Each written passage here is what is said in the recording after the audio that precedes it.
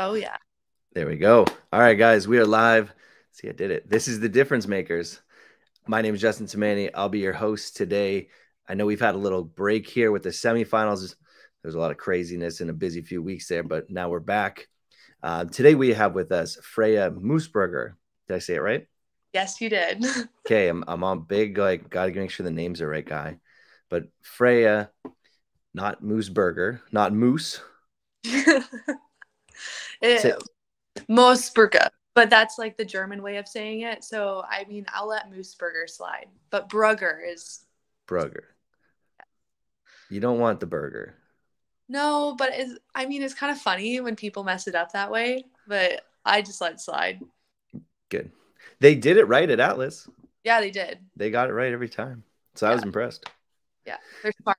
French are smart. Now, first of all, congratulations. Congratulations on qualifying for your first CrossFit Games. Thank you so much. How was that? Well, I knew going into the weekend that was the goal. And so actually executing and getting my ticket punched, that was the cherry on top. But that was also the expectation. So there was a bit of stress that I put on myself going into it. And to finally, it was a goal ever since I started the sport to make it to the games. And now that I have, I'm just super excited for the training leading up to it. And I mean, it's going to come pretty soon. I think it's like, 6 weeks away. And I think you got 6 weeks of training here. Yeah, it's just going to fly by. And so I'm just going to try and relish the moment because it might be the only opportunity I get. Hopefully not, but I'm just taking my first time as an experience and gaining experience. Oh, we're back. I just got a FaceTime from request. Oh. Yeah. Get rid of them. My mom. Oh, your mom's calling. You tell her I'm being a star right now. I'm on a podcast. No. Sorry about that. No, it's all good. So first in-person semifinal was the Atlas Games, right? Like you did the Atlas Games last year, but it wasn't in person. Mm-hmm. And then you did WODProof as well. Yeah. I mean, I have to guess that this is probably the highest stress of competition you've been a part of. Oh, for sure. What was the major difference this year between Atlas and last year when you did Atlas? Well, last year my goal was to make quarterfinals. And so making semis, it was like, woo, like this is awesome. I don't care that it's online. Like I'm just here for fun. And, the workouts came out and it was high volume ring muscle ups and legless rope climb. And the workouts were pretty tough and like a heavy snatch. And I was like, man, I don't even know if I can do these. So I just took each workout for what it was and just tried to do my best and surprise myself. But I also knew that I had some big weaknesses to work on. And also it felt like a quarterfinals 2.0. Just because of the online format. Yeah. But then going into it, my whole gym, I mean, you've been at my gym, you've seen how supportive the community is. Community's great there. It's a big gym too. Yeah. They came and watched every single one. And, we knew that next year it would go back to in person. And so I was like, you know what, this is a once in a lifetime experience to have everybody from my gym watch me compete at a semifinal. So I mean, I just took it for what it was and I had a lot of fun with it and went with it. And then this year, as soon as I finished semifinals last year, I was like, okay, I'm going to work my ass off so I can make the games next year. Now, when you made that decision to like work a lot harder, work your ass off, did you consciously, is that when you started working with Michele Letendre or was it before then? Yeah. So after semis, I was like, okay, what do I need to do make sure that I'm in a position to potentially qualify next year? I knew that I needed to find a coach and good programming. And I've always looked up to Michele and she's Canadian and, the cards kind of fell into place. I reached out to DECA Comp, their elite programming. I was like, I'll just sign up for that and follow that programming. Mm-hmm. And Michelle reached out to me, and then that's how we started working together in September. Okay, so a little bit after or after the games, I guess. Yes. Yeah. I kind of let the full season go by, and I was like, okay, now we're getting into 2022 season. Mm-hmm. Now you made that change. You started working with Michele. Was it a fast change of, your performance and like how you felt, or was it like a slow grind to feel like that performance was increasing or changing? Yeah, I think, well, in September, there was a long way to go and quite a big off season until we actually started competing. And so that slow growth was important. So I wasn't, burning out too early. But I did notice right away things I've never worked on that she was implementing every day. And the change between doing a high volume day and a high intensity day, but not having it together. It was a very smart way of going about it and making sure I got conditioned enough to compete at that high level. She is very smart with how she programs and how she goes about her programming. And I can't say enough good things about Michele. Yeah, But same. I think we both feel the same way there. Yeah. Now, with that being said, you do a lot of the same programming as what Patrick Vellner does. Yeah, it's pretty identical for the most part, I want to say. Now, how do you feel when you see the results and you see the numbers and you have to compare?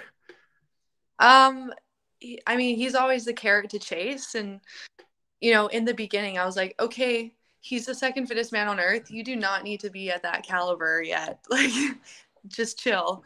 But at the same time, when it's a good workout for me, I like to give it my all and see how close I get. And, I like to say that when we're training together, we're both pushing each other in a different way. But it's always nice to work out with someone when you're constantly working out alone.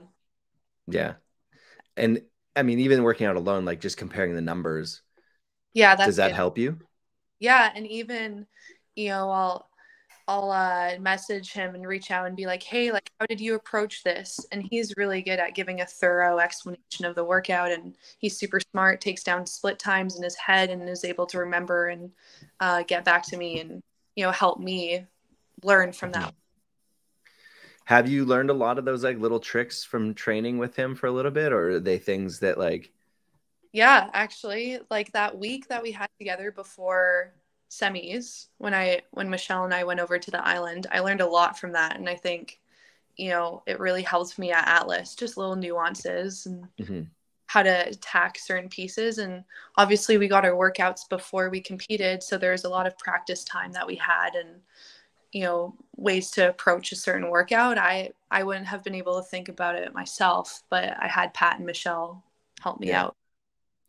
Now, being around them more and more, like that mental approach, if you approached a lot of workouts, especially even the quarterfinals workouts, when you approach them, or not quarterfinals, excuse me, semifinal workouts, when you first saw them on paper, was the game plan the same as what Michele and Pat were like, directing you to do? Or was it more, you're like, oh, I didn't think of it that way? Like, are they opening doors for you that way? Yeah, like how I interpret it versus how they and come together. Yeah. Uh, Yeah. Similar. I mean, they have a lot more experience. And so sometimes maybe I would approach a workout and go too hard right off the bat. And then they would be like, no, no, no, no, no, you don't want to do that. You're going to die later. So little things, maybe even pulling back in the first couple of rounds, just more than you want to, so then you can push at the end. Or for a good example on that GHD workout, 100 reps is quite a lot of volume. Yeah. And you don't want to do 20 fast and then die down. Take each rep 3 seconds and just keep going the whole way. And I was able to do that. And that was the first time doing 100 GHDs unbroken. And while I was doing it on the floor, I was like, oh yeah, like you got this. You can 100 GHDs in the middle of that workout is no joke. like, you're like, this sucks. Like, I want to break. Yeah. You didn't get off the GHD at all? You just kept going?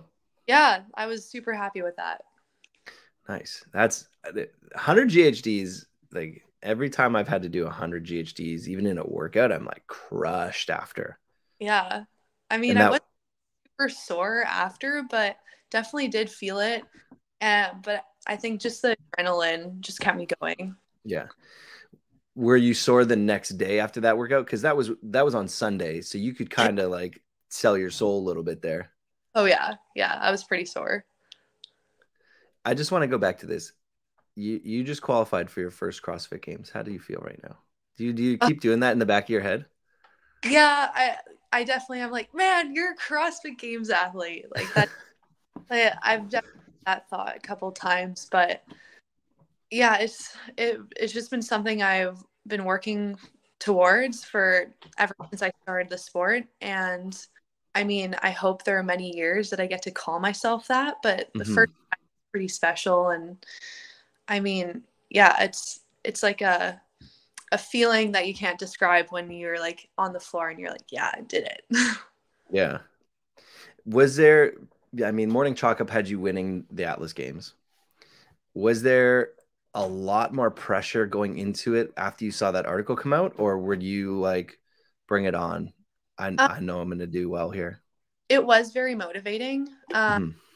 I but I knew myself and I knew the workouts. And I'm like, okay, that's a tall order, but I'm Hmm. just trying my best. And you know what? There are certain workouts that went above and beyond my expectations on the floor, and there's certain workouts where I felt like I underperformed. But that's the nature of competition. And if I didn't learn anything from that weekend, is it worth it?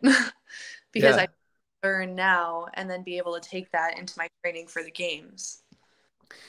That 100%. I couldn't agree more with you. You got to learn something from all of these experiences. Yeah. Now, with that being said, was some of the stuff that was on the floor, is it things that you can help that you can learn from to help prepare better for your workouts and prepare better for each event? I think so. Yeah, for sure. And I mean, the semifinal is different because there's the qualification at stake. When you're at the games, you've already made it. And so you don't really have a lot to lose when you're at the game floor. And so, for me, I've already changed my perspective, how I think about the games. I'm just excited to go there, excited for all the various tests. But the semifinal, there's pressure for each event. There's only six. And depending on the points, you really have to gun it for some or, make sure you Mhm. don't a lot and lose. And so I've definitely felt a lot more pressure and stress on myself for the semifinal versus now. I get to have fun. Yeah. Well, I think the semifinals for everybody is like that's the focal point. That's the high pressure situation. Yeah. Did you feel like, even going into Sunday, did you feel the pressure lifting, or was the pressure more going into Sunday knowing you were sitting in a pretty decent spot? It definitely lifted as the weekend progressed. Hmm. And then by the last event, Michele told me, okay, you don't need to take big risks. Just don't bomb, basically. I'm like, so that was reassuring. And even though I struggled a little bit on that event, making that last touch on the rope climb and running across the floor, I knew that I had qualified. So it was like a very good feeling, not standing there being like, ugh, did I do it? Yeah. So, um, and then, but waking up on that final day, I was nervous for the chipper. I didn't know what to expect because in training, that workout went very bad. And so on the floor, I finished the workout and I PR'd by 3 minutes, and I was like, okay, like sweet, like we got it, like home stretch now. So Yeah. yeah, So was it after the chipper? Did you like you knew just got to do it and I'm in? yeah. Like, could you did you allow yourself to enjoy that feeling in that moment, or were you still like pressure on last event? No, I vaguely remember, I think going on for the last event, I was all smiles because I was like, yeah, I just like I can do this workout. I just have to run my race and finish strong. You know, Hmm. I was disappointed dropping from third to fourth in the end. Yeah. At the same time, I gave everything I could, and the weekend definitely caught up to me on that final event. So now Yeah. I keep fueling to the very end and finish strong. And it's not that I mentally checked out. I think it's just the accumulation of things and, knowing that I didn't have to risk a lot on that last workout. I was Mhm. very active. Yeah, because it seemed like the positions of 1, 2 were pretty locked in. Mm-hmm. 3 and 4, you and Caroline Connors were kind of pretty close. And then I don't know how Caroline Prevost was and how tight you guys were, but it was kind of like 1, 2 were tight, 2, Yeah. 3 were tight, and then 5 was there. But Yeah. like the top 5 were pretty much locked in going into the final day, it seemed like. Yeah. And we were all in the top 5 pretty much from day one. Yeah. Yeah. So it just kind of bounced around like who was in order. Yeah. Now you said fueling and that from a nutritional standpoint, like do you make any changes based on performance and like how you felt, or have you started to consider things like that yet? Yeah, for sure. I mean, it's all a learning experience, even quarterfinal, figuring out what works before an event. And I'm still dealing with that and learning like what works well because after the second event on the threw up everywhere. And I'm not sure if that's adrenaline crash or nerves or food or whatever, but I definitely tasted some granola bar and pre-workout.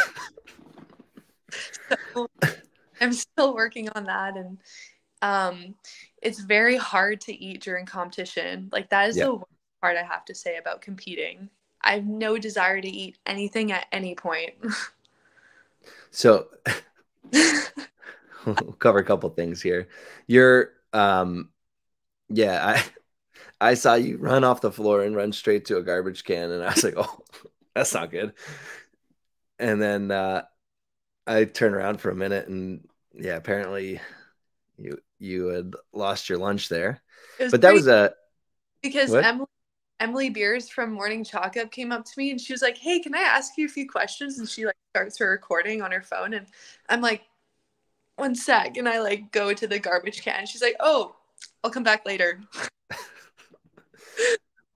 That's funny. Yeah. She didn't record you throwing up though. No, she's very, very respectful that way. Good, good. I had a picture of you like holding a garbage can at one point. Oh, awesome. New profile picture. Yeah, yeah, exactly. But okay, so then real question is how many go-go squeezes did you eat throughout the course of the weekend? I had on average 9 to 10 a day, I'd say. Oh my god.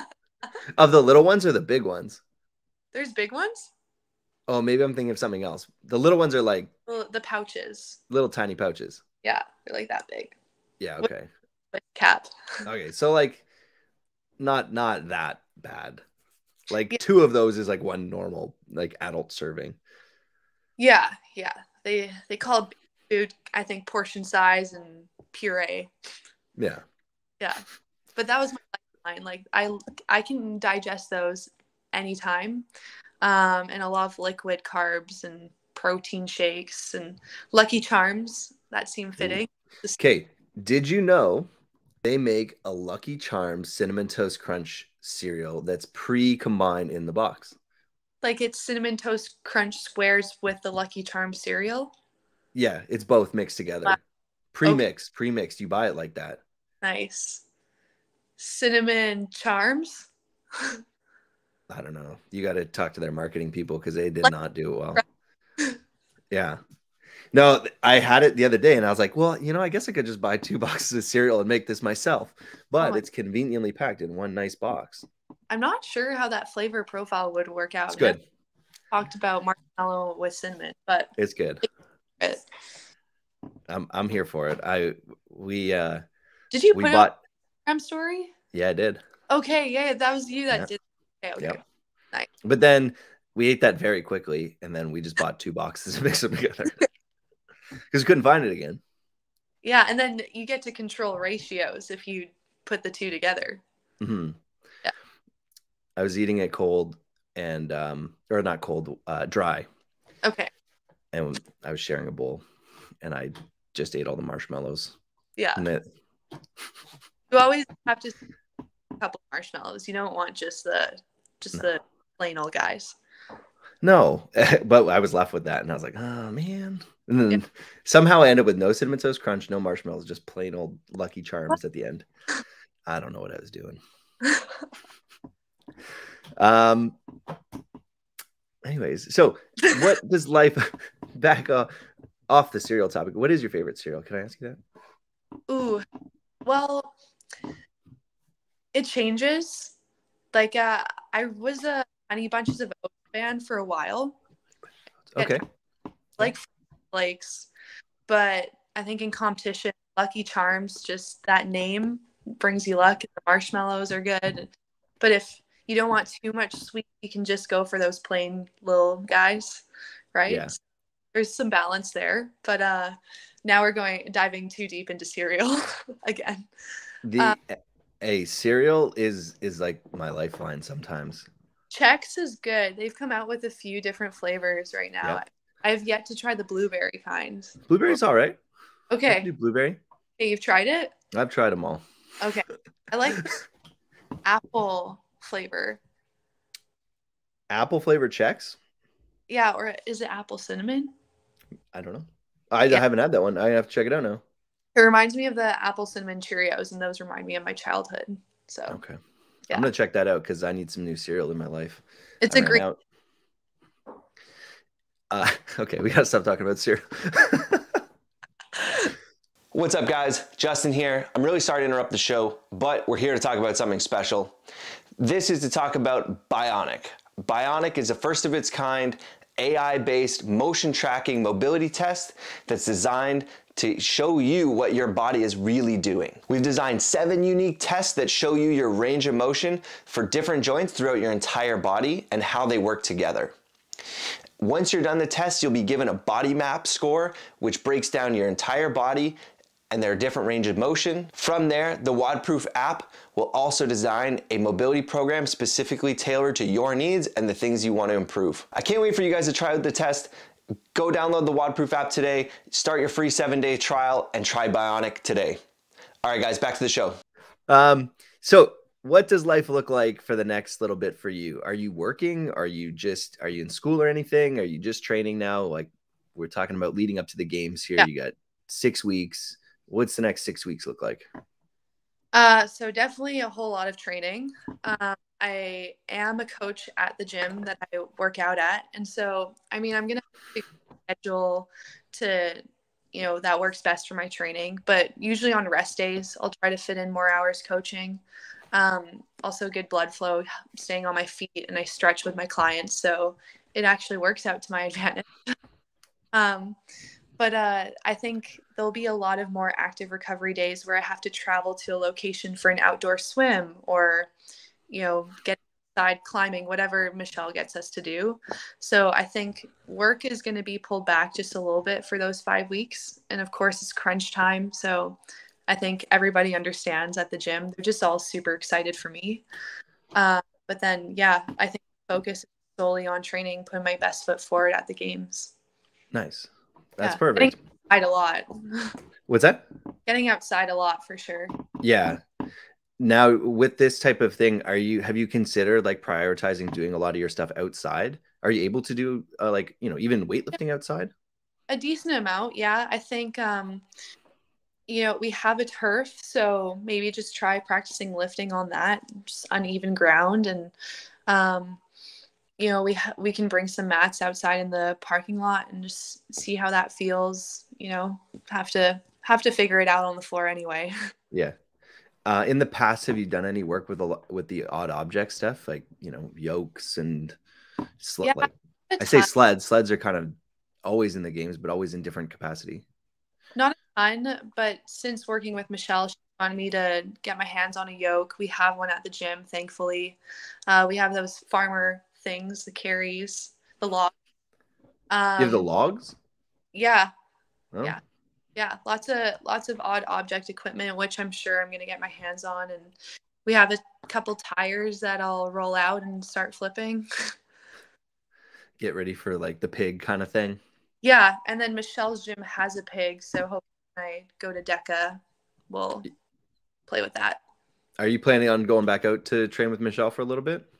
Yeah, I think on my way to Madison, I'll stop in there, get acclimated, used to the time, and then for a week out there, see everybody, say hi, and head on over down to Madison.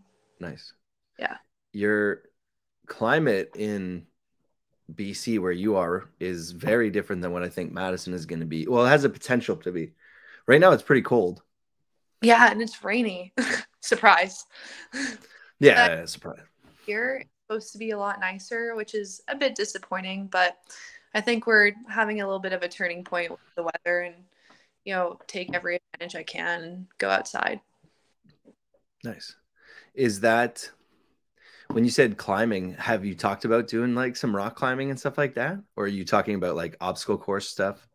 Yeah, we have a couple of obstacle course things out here. I mean, BC reputation, people super nature, hippie, those odd obstacle course guys. We have a lot of those out here. So just gonna get my hands on that, and there's an inside climbing gym with different obstacles that I'll try. So anything to do to prepare, I'm gonna do. Nice. Do you have anybody that you train with regularly at home? I mean, the members will sometimes jump in on a workout. The gym owner, Nate, he is a CrossFit Games Masters athlete, so he gives me my money in cardio workouts. Yeah. And then we'll go head to head on some workouts, but for the most part, I'm alone. Yeah. Okay. Yeah. And then for like travel and that, do you live near your gym or are you commuting in? I roll down the hill and hop into the gym. Yeah. It's not amazing. Yeah. So I was at the gym with you guys during the quarterfinals, and you guys have one of the most beautiful like landscapes when you walk out of that gym. Oh, really? The mountains in the background. Yeah. I guess granted, I mean, I grew up in BC, so the mountains are like there. But yeah, like you walk outside and it's just like huge on a clear day, huge mountains. It just takes up the whole skyline. It looks amazing. Yeah. I mean, yeah, BC is beautiful, that's for sure. And I do definitely take for granted like the ocean and the mountains and the ever steady rain. Yeah. I will take the rain over the snow any day though. Oh, for sure. Me too. That's why I live here. Yeah. Now we talked about quarterfinals. So Pat was there during quarterfinals, but Ellie Turner was also there during quarterfinals. And you guys got to spend some time together, got to train together. How was that dynamic, like training with another games athlete? Was it motivating? Like she had a bit of experience. She had the year plus, the WODProof, the more elite circuit, I guess, that year. Yeah. What was that like for you? So Ellie stayed at my house when she to do quarterfinals with us, and we obviously met in Miami at WODProof. And then from there, our friendship blossomed at quarters, and we had a lot of fun together. And training leading up to that, it was all laughs and fun. But we both knew that we were competing for different regions and qualifying for a different semifinals. So we knew we weren't competing against each other. But that being said, during workouts, we still gave each other a big push, and it was really fun to do. I think it was quarterfinals workout number 2 together, the ring muscle up one. Yeah. We went head to head, and I mean, I wouldn't have gone as fast if it wasn't beside her. So, I mean, it's always fun working out with a girl or a guy of that caliber. And, I was able to ask her a few questions about being a rookie because it was so fresh for her still. And I'm looking forward to seeing her now because we both qualified. So it'll be good to catch up. Yeah.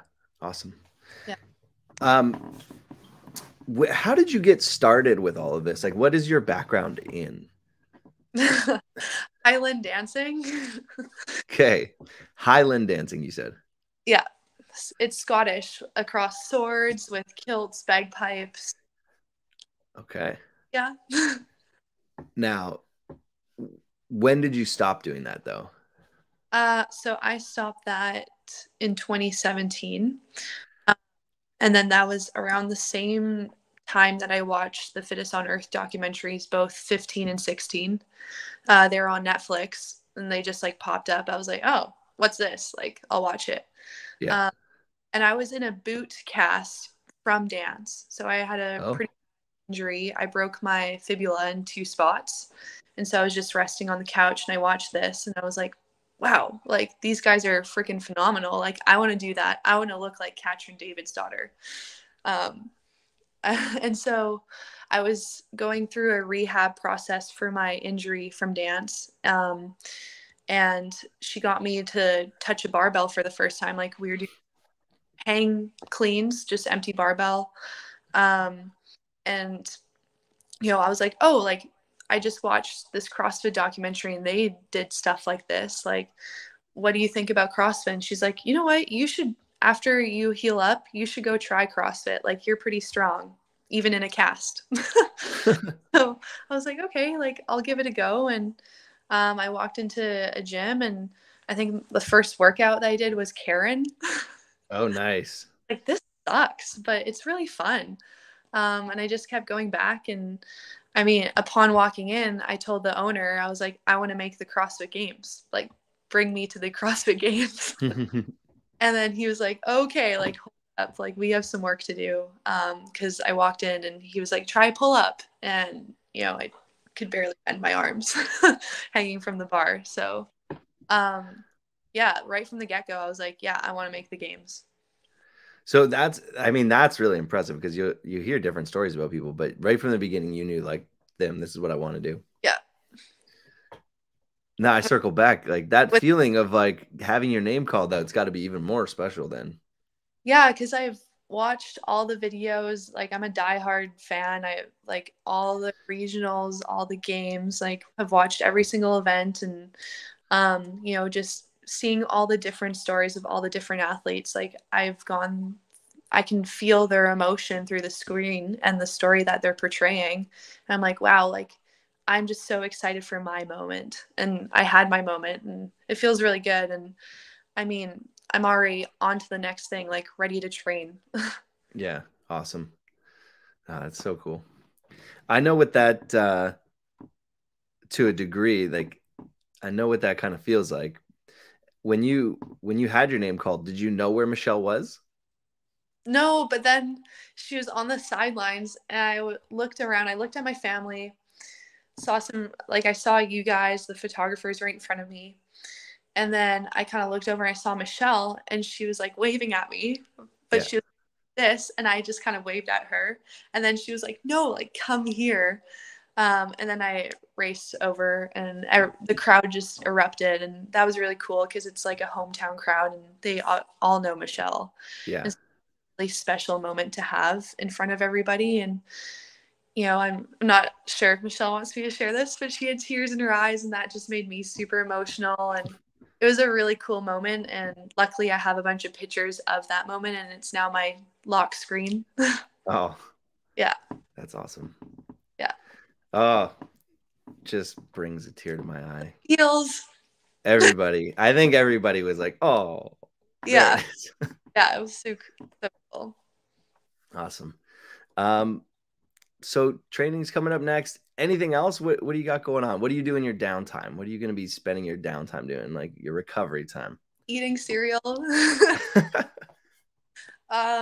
I mean, I'm definitely gonna I do take recovery seriously, but you know, stay on top of massage, chiropractic work, physio, all of the above, theragunning, hot and cold, like all that jazz. So, you know, I have the time to do it, and you know, I want to make sure that I feel good throughout games training. And like Michele said, there's going to be moments of doubt and fatigue and all that. So I'm just going to make sure that I push through and stay strong. Amazing. Well, thanks so much for joining us. I really appreciate you coming on. And again, congratulations. Thank you. If people want to find you, Freya Moosbrugger on Instagram, you can see it down below. Yeah. Amazing. Yeah. Thank you so much. Thank you. All right. We'll see you in Madison. See you there.